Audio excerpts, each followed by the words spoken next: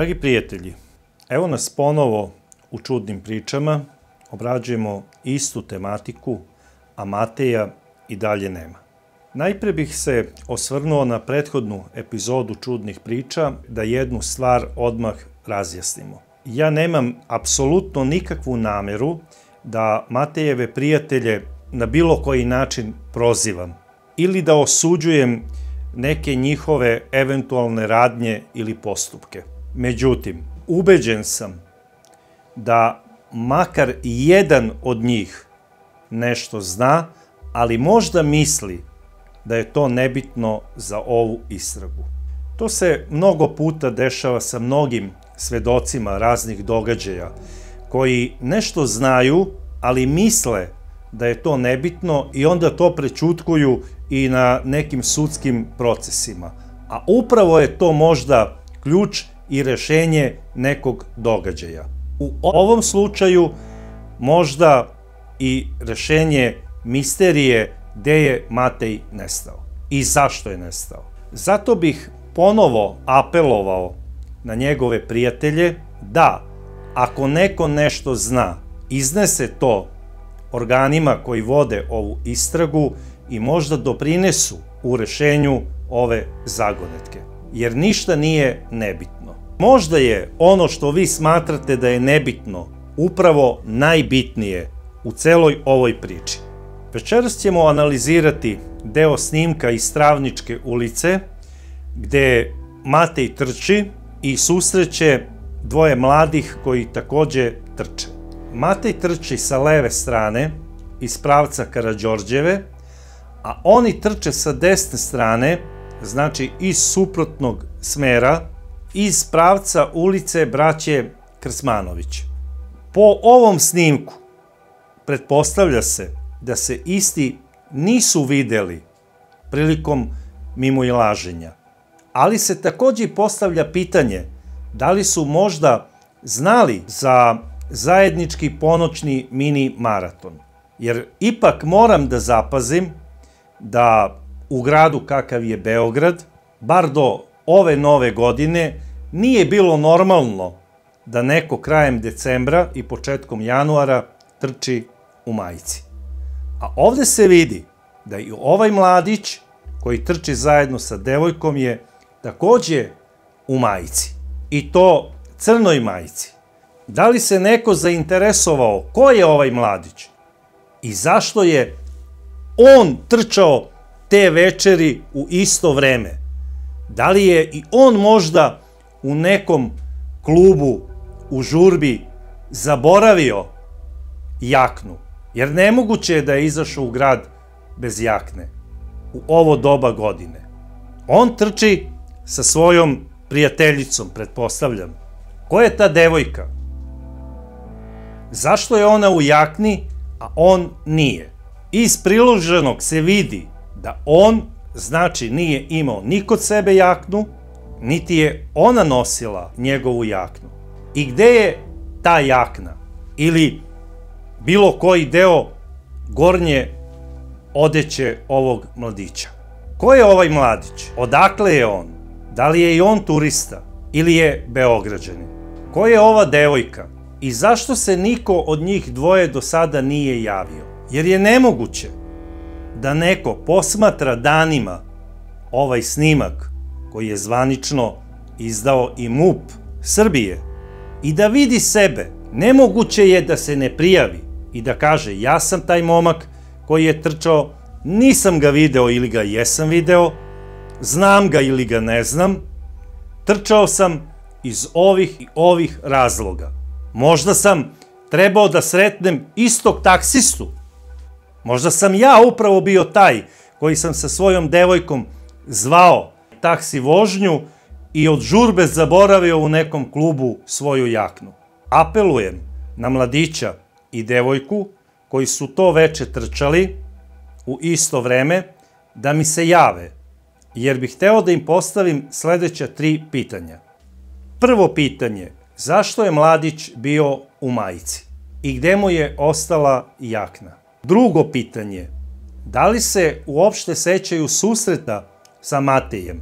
Da li su ga možda uopšte videli u daljini kako trči? I treće pitanje, zašto su uopšte njih dvoje trčali to veče? Da li su trčali iz žurbe, iz rekreacije ili iz straha da od nekog pobegnu?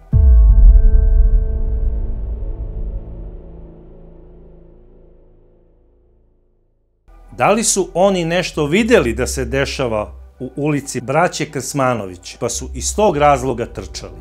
I šta su to videli ako je to bio razlog njihovog trčanja? S obzirom da je ovo stvarno neuobičajena pojava da se u ovo doba godine trči u tom izdanju, ja bih stvarno tražio objašnjenje od ovog mladića i da nam kaže razlog svega toga. Ovde ga niko ni za šta ne optužuje, ali je stvarno čudno. Jer ako se svi isčuđuju zašto je Matej to veče trčao u majici, molim objašnjenje ovog mladića, jer možda je to postala neka nova moda. Mada na onom snimku, slika iz kombija znači, svi mladići su u duksevima, samo je Matej u majici. I to u beloj. Iz te slike se vidi da on zrači nekom posebnom srećom i željom za životom. Uopšte nije ličio na nekog obešenjaka koji će bez razloga i bez javljanja istrčati u neznanom pravcu i posle toga skoči u jednu, kako bih rekao, reku punu fekalija. To meni uopšte ne liči na njega. I kao što sam već jednom rekao, ne verujem da iko i sa željom da sebi oduzme život skoči u onu prljavu vodurinu. Koliko je ušao u ledenu Savu te kobne noći, on je verovatno nije živ, to je svima jasno, ali postoji mogućnost da ipak nije ušao. Šta su kamere mogle ovde da zabeleže? Mi imamo snimak kako on navodno silazi niz stepenica, tako? Tako je, ima taj navodno snimak, međutim on nije merodavan. Zašto? Prvo, to nisu službene kamere, znači ministarstva, kojih je postavilo za bezbednost, to su kamere lokalnih objekta. Konkretno ovde se radi znači o snimku koji je napravio objekat iza nas, odnosno njihova kamera. Vrlo je nejasan i postoji mogućnost da je on negde i da je ušao u Savu, izašao, pošto je vrstan plivač, i polazim uvek od pretpostavke da se traga za živom osobom. Najmanja mogućnost ostaje da krenemo od toga da tražimo, recimo, telo, odnosno leš, da budem onako konkretniji. Ja sam u svojoj najavi, izvinite što vas prekidam, govorila i da su neki ljudi viđali navodno osobu koja liči na Mateju. Jel to se vama uklapa sa ovim pretpostavkama otmice, bežanja i tako? Upravo to sam sada hteo da se nadoveže. Ohrabrujuće je to da se pojavljuju priče da je on viđen ovde ili onde. Konkretno ova Lidija što se javila, ta manekenka iz Minhena, ona kaže da ga je videla u Minhenu 3 puta u toku jednog dana kako podiže novac sa nekog bankomata i to. Ja lično ne verujem da je on u Minhenu. Ali šta mi je ulilo nadu još više da je on živ? To je izjava MUP-a koji je, znači, ovako bukvalno saopštio, mi ćemo ispitati situaciju. I to je najverovatnije ispitano. A ako oni ispituju situaciju, znači da nisu 100% sigurni da se dečko utopio. Ja to neću nikad prihvatiti da je on to uradio. I pored onog čudnog snimka, gde je navodno njegov telefon zadnji put dao signale i pretpostavka da je on upravo na tom snimku u svojstvu nekog nesigurnog plivača, ja polazim od pretpostavke i vodim se istom da je Matej Periš živ. I ja tražim živog čoveka. Ako znate ko su ovo dvoje mladih koji trče isto u laganoj garderobi, molim vas napišite u svojim komentarima. Takođe, još jednom molim mladića i devojku koji su na ovom snimku prikazani da se jave u cilju izbegavanja nekih špekulacija na društvenim mrežama. Dragi prijatelji, vidimo se u sledećim čudnim pričama, a do tada ja vas pozdravljam.